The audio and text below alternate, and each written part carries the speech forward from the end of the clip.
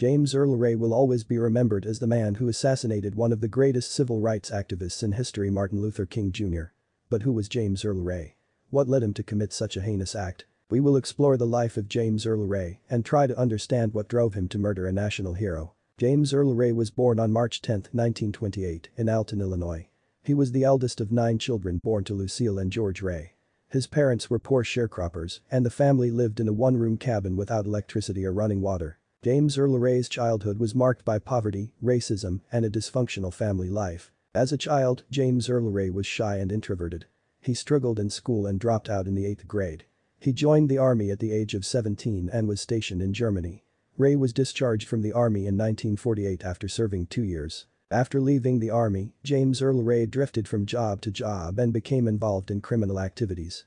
He was arrested numerous times for burglary, armed robbery, and other crimes. He spent several years in prison, where he became a prolific reader, especially of books on white supremacy and racism. On April 4, 1968, Martin Luther King Jr. was assassinated while standing on the balcony of the Lorraine Motel in Memphis, Tennessee. James Earl Ray was arrested 2 months later at London's Heathrow Airport while trying to leave the country. He was charged with King's murder and eventually pleaded guilty in March 1969. After his guilty plea, James Earl Ray claimed that he was a pawn in a larger conspiracy and that he did not act alone. He alleged that he was set up by a shadowy figure known only as Earl. However, despite several investigations, no evidence was ever found to support Ray's claims. James Earl Ray spent the rest of his life in prison. He was initially sentenced to 99 years, but he later recanted his confession and claimed that he was innocent.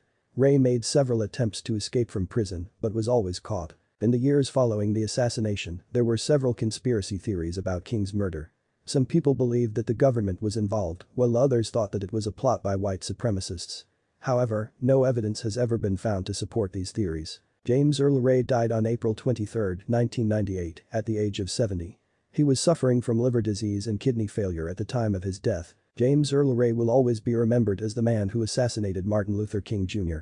His life was marked by poverty, racism, and criminal activity. The assassination of Martin Luther King Jr. was a tragedy that shook the nation and the world. Although James Earl Ray claimed that he was not acting alone, his guilt in the murder of Martin Luther King Jr. remains undisputed.